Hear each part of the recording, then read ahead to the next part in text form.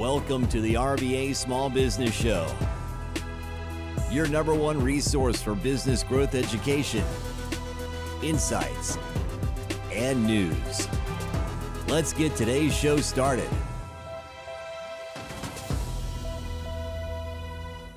Welcome to the RVA Small Business Show exclusively on the RVA Small Business Network. I'm Cory Mosley, your host for today's show. If you've been looking for ways to increase credibility, confidence, and clarity through executive presence and presentation skills, you're going to love today's show. Joining me today is Diane DiResta CSP, speaker, executive speech coach, CEO of DiResta Communications, and author of Knockout Presentations. Diane, welcome to the show. Thank you for having me, Cory. Absolutely. Well, we want to have a master communicator because communication is so important in our daily lives, particularly in the business world. Now, one of the things you focus on is executive presence.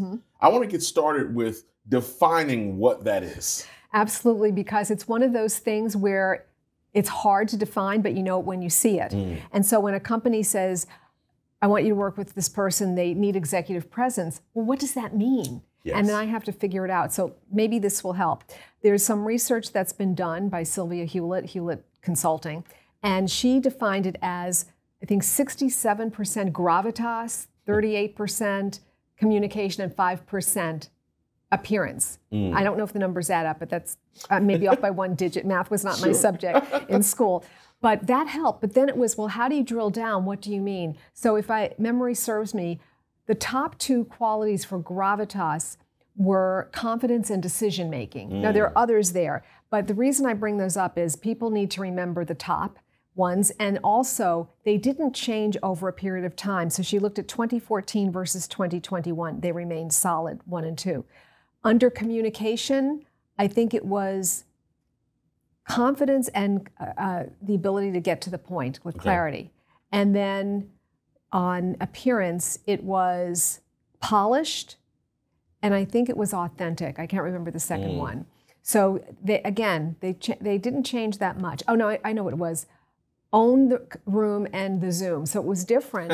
In 2014, it was own the room. Yes. In 2021, it was own the room and the Zoom. So now you needed virtual presence. So That's that gives you a snippet of what that is. But basically, when people have not the confidence, but the skills, but not the confidence or the presence, they're not able to be promoted.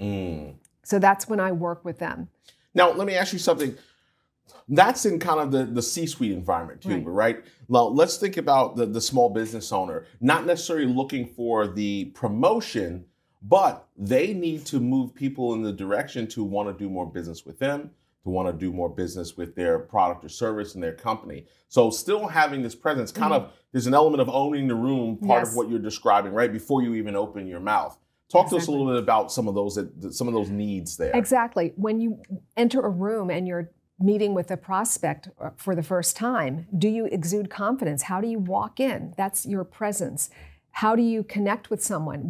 Even basic things like handshake and eye contact are critical.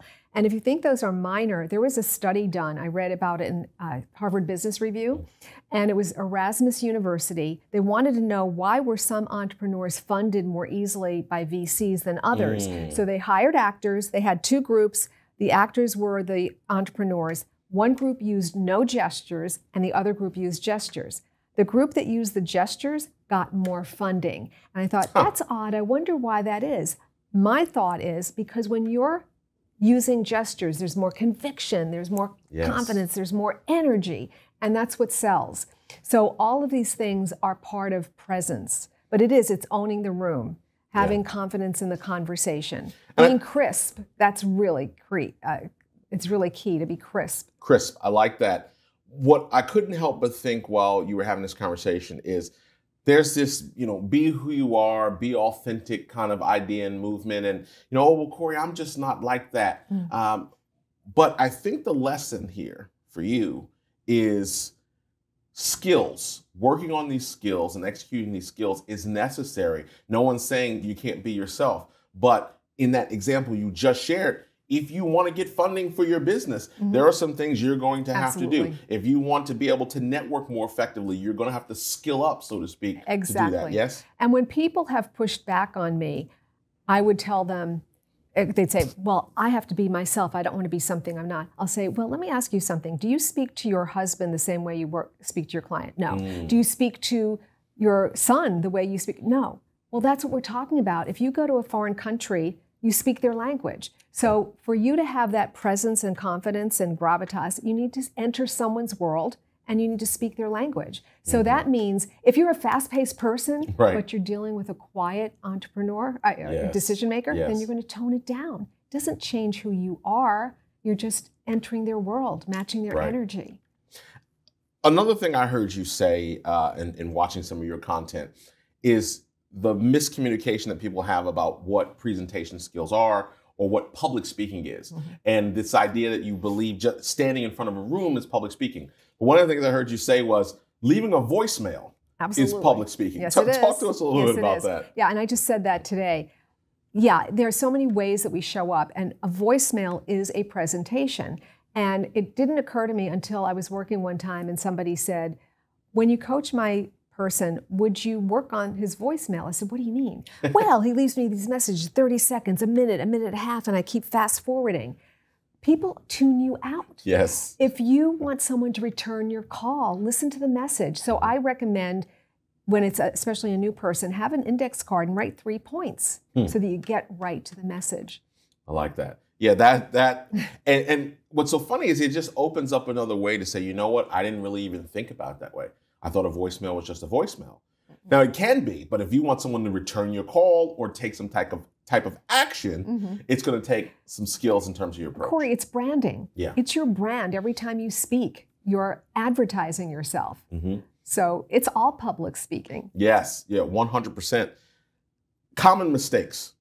So when we think about presentations, we think of presenters, so many people, I've seen so many people in the speaking world say, oh, well, you know, I'm vice president of business development, so that means I could speak and do speeches. But there's a lot of people that make very amateur mistakes when they present. What are some of those mistakes that you see presenters making today?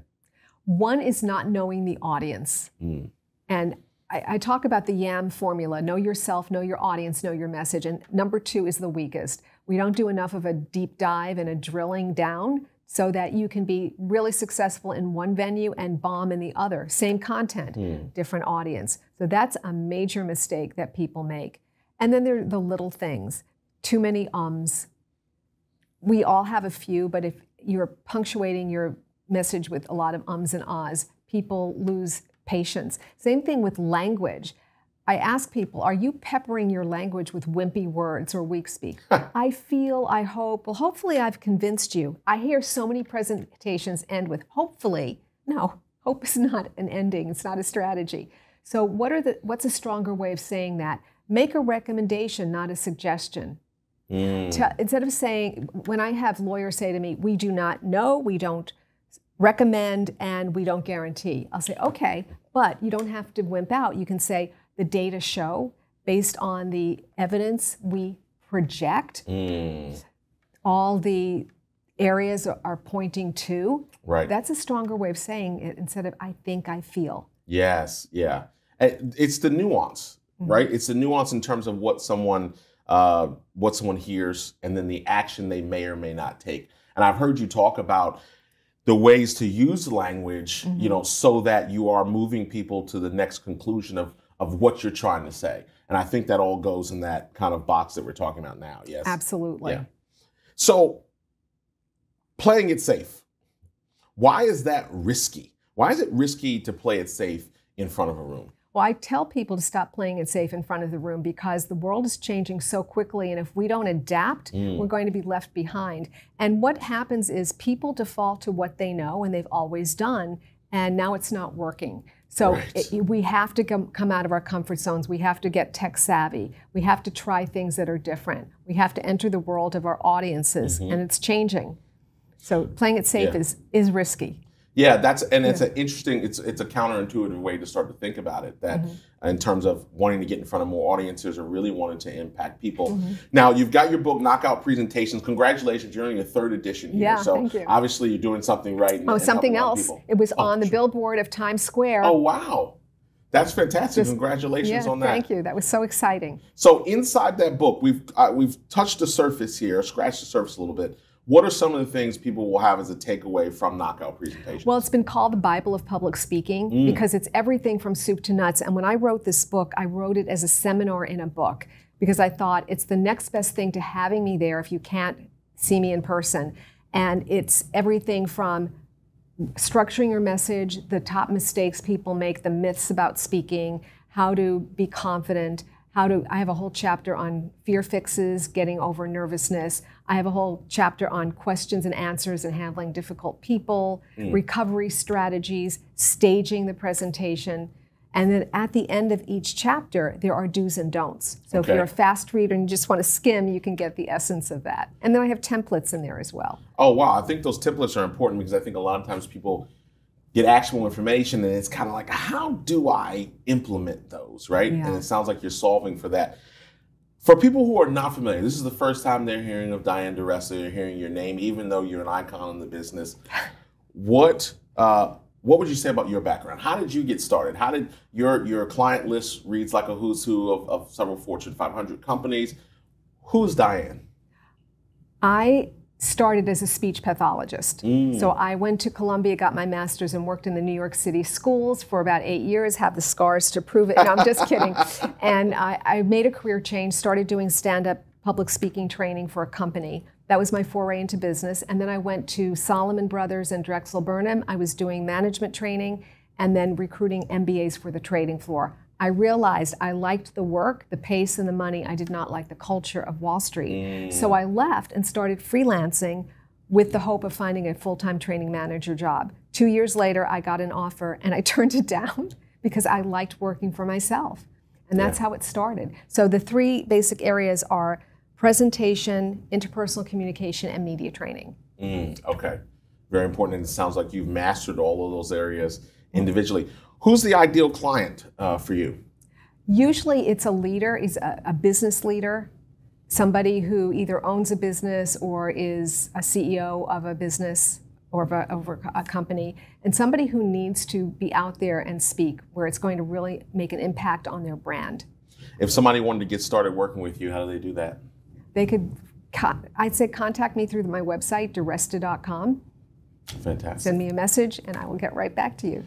I love it. Thank you so much for sharing this valuable information on presence and communication. And again, congratulations on the 3rd edition of your book. Thanks for joining us today. Thank you for having me. Absolutely. For more information on working with Diane and DiResta Communications, please visit DiResta.com. This has been another episode of the RVA Small Business Show, RVA's only online streaming video network dedicated to small business growth, education, trends, and news. I'm Cory Mosley, and I will see you next time. This has been another episode of the RVA Small Business Show, presented by the RVA Small Business Network. Be sure to like, share, and join our newsletter at rvasbn.com.